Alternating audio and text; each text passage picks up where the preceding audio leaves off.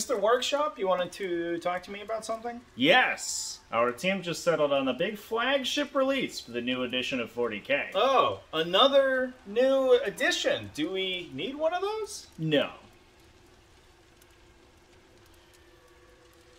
Anyway, we'd like you to work on an updated line of new Space Marine units. Oh, cool. Like a resculpt of the existing Space Marine line? No, nothing like that. We don't want to cannibalize sales of the existing Space Marine range. It's over 20 years old, out of scale with the current 40K range, and doesn't look that good. All qualities that we believe to be endearing to Warhammer 40K customers. So this will be a whole new line with all of the same stuff. All the same stuff? Yeah, basically a full line replacement. We want light and heavy transports, Terminators, Bikers, Predators, Land Speeders, Tactical Marines, you know, all that stuff.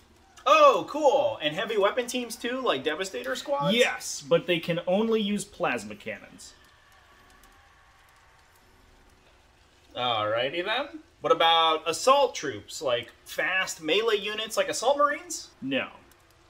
Okay, well, it's still going to be a lot of work. We have to redesign all of the classic weapons to fit in with the new line so that the units have the same number of options as the originals. Well, don't go through all that trouble. We don't have an unlimited budget to spend on this project. It's not like this is a billion-dollar company or anything like that.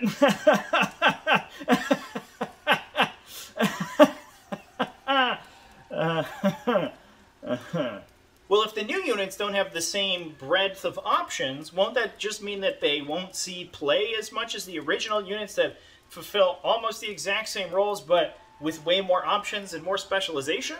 Oh, damn it, you're right. Oh, I got it. We can just up the power of the new units, like give them way better stats than the old ones.